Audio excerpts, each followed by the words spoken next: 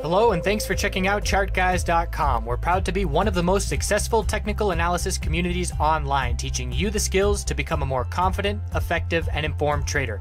Join our community of hundreds of analysts worldwide working together to learn the charts, generate profit, and achieve financial independence. Sign up for a 1-week free trial, no credit card required, for access to daily live chart analysis and market coverage, a thriving chat community, along with dozens of hours of exclusive educational materials. We look forward to seeing you. Let's check out some charts. Hey, it's James with the Chart Guys. It's Tuesday, August 15th. Going to do my nightly video on gold. The gold on this weekly, it continues to peak out right under that 1300 around the upper Bollinger Band area. So we have a peak here at 1297.40, 1298.80, and the recent peak at 1298.10, and it continues to be unable to break 1300. So that's what really I would watch for a longer term position, is to see if it can break that 1300 psychological level that it's been unable to do basically all of 2017 on 1, 2, and 3 attempts so far. So something to definitely watch for on the longer term. And as far as the daily goes, so the daily, we're right at that upper Bollinger Band rejecting, and lost the ADMA here, which is bearish for gold in my opinion. And the last time it lost that ADMA, it didn't have that much downside. But if you look at the longer term trend, you can't. I'm not going to go with something that I've seen one time.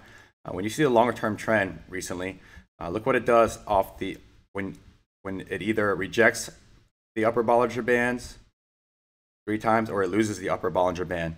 And then lose that ADMA. It has so much more downside, right? So we lost this. The ADMA here had more downside. We had a nice bounce here. Upper Bollinger Band, lost it, and then lost that ADMA. Further downside. Same thing back here. And on the upside, whenever it gains the ADMA or has that TCG bull cross, it's been nice. And the one time it didn't work down here is when it gained the ADMA here, and then had further downside. So those aren't the norm. I'm looking at more the consistency of the chart on the daily. So we're rejecting at the daily upper BB again, just like here last time. We've lost the ADMA here, and so if you want to play it safe for either a bull or bear position on the daily, for a midterm to longer term swing, you can either wait for the daily and the weekly to set a higher high and break that 1300. That price level of 1300, that's so crucial for me. Or if the daily, if you think this TCG bear cross is gonna work out nicely and we're gonna lose this 20 MA, I would wait for us to either wait to see how it does on the 20 MA test, which is at 1268.60, and if it loses it, or even safer bet would be when it changes the trend and it breaks below 1257.10, because clearly on the upside here, as it's been going up on this last bounce from the bottom here on the daily, it's been continuing to set higher highs. So those are the 2 things I would watch, is either if you don't feel comfortable playing it here, bearish with the break of the ADMA, then you can wait for the break of this recent low of 1257.10. Or if you're looking for a bull position, look for a break of 1300 and a breaking above and gaining the upper Bollinger Band on the daily and weekly charts. As far as the miners go, still seeing weakness here.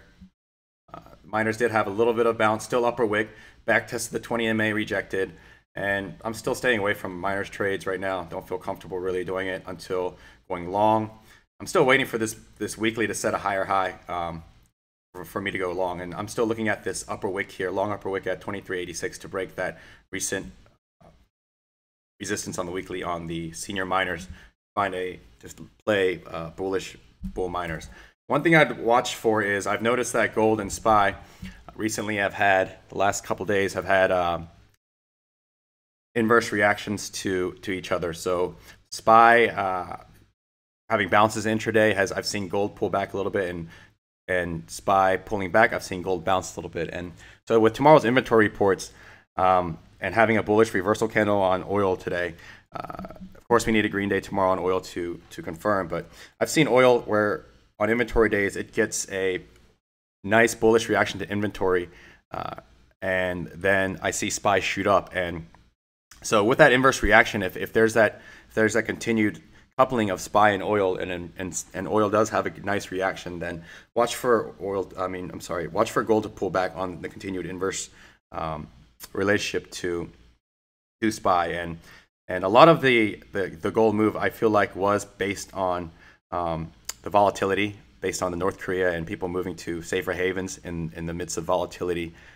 So with that kind of dying down right now, there could be potential for the gold pullback. So continue to watch that relationship with gold and SPY, see if it continues to be inverse, and see if oil has a bullish reaction and then is able to push SPY up further back towards the all-time highs, and see how gold reacts to that. So anyways, have a good night, and I'll see you tomorrow.